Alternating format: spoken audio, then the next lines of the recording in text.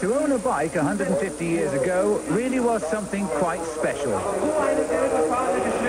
It was probably the equivalent of owning a Rolls-Royce today. And there was no shortage of imagination in design. And things in 1987, it seems, just haven't changed.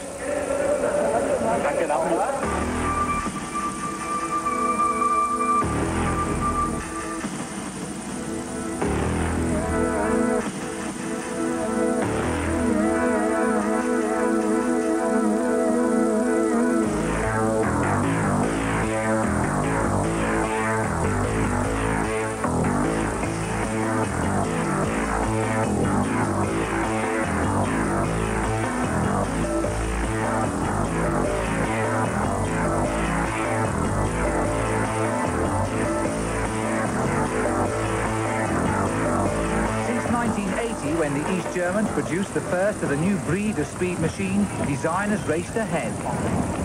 Until about 8 years ago, this was the state of the art in Tour de France cycling, the regular diamond-shaped bicycle for use in all stages in the race. Now take a look how things have changed. This is the new bicycle now for all the time trial stages in the race, such as this afternoon's prologue time trial. You can probably see the difference. It's totally aerodynamically designed. The sloping top tube here, the upturned handlebars to keep the rider with his regular racing position. The flattened spokes is slicing through the air.